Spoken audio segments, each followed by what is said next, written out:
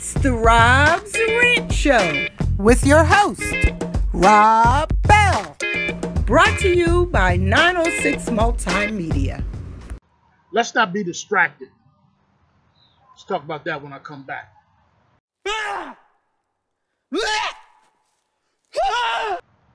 This is Rob Bell, and this is Rob's Rant.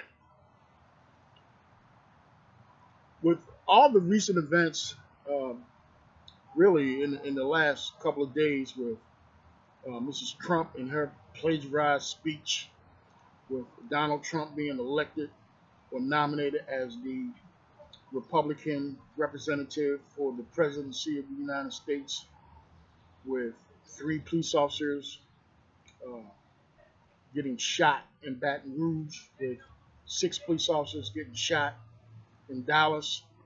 You know, we have been distracted. And we've been distracted to the fact of, let's not forget that 2 black men were shot and killed by 2 police officers, and one in Baton Rouge and one in Minneapolis, Minnesota, St. Paul. Let's not forget about that. You know, let's not get so far away from the fact that black men in this country are still being killed by white police officers. And even deeper than that, you know, we are still disenfranchised. We are still marginalized. We are still minimized in this country as citizens. And as a result of that, we are getting treated the way we are getting treated.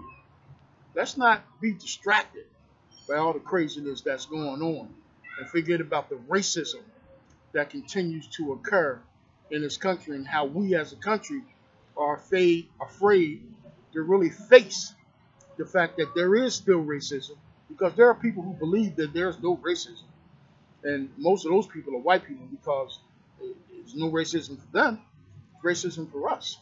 There are people who still believe that this country is cool and that everybody's on an equal plane. And we all know that that's not the truth. There are people who still believe that there's no problem, and they can't understand what we're bitching about and why, you know, we're making a big deal about any of this. Because again, it doesn't fall on their doorstep. It falls on ours.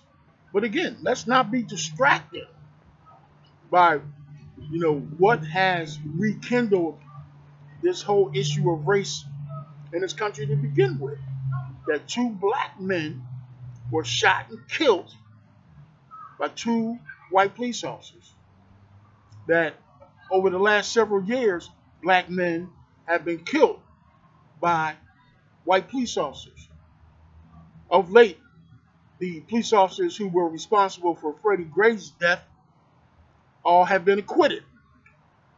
And I continue to tell people it's almost impossible to get a conviction on a white police officer that kills a black man in this country.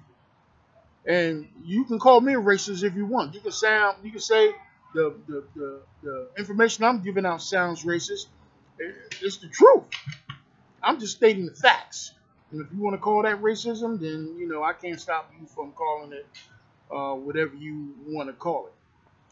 But I'm more concerned about the distraction of the things that have occurred of late that pulled us away from the fact that these black men were killed and that their family members will never see them again. You know, we put more accent on these police officers being shot, and we should.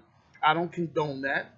I don't think police officers should be getting shot and killed. I don't think that's a way to combat or handle the situation. But by the same time, let's not forget that 2 black men got killed as well at the hands of police officers. Everybody seems to have forgotten about that. And we as African Americans cannot let people forget about that. That's something that needs to continue to be in the forefront. No matter if we're going through a Republican National Convention or a Democratic National Convention, it needs to continue to be in the news, in the forefront. And I stated 2 weeks ago that at this time, we all would have probably have forgotten about this. And that's exactly what has happened.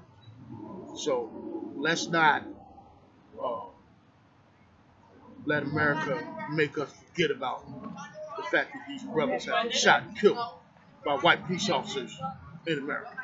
This is Rob Bell, and this is Rob Rant.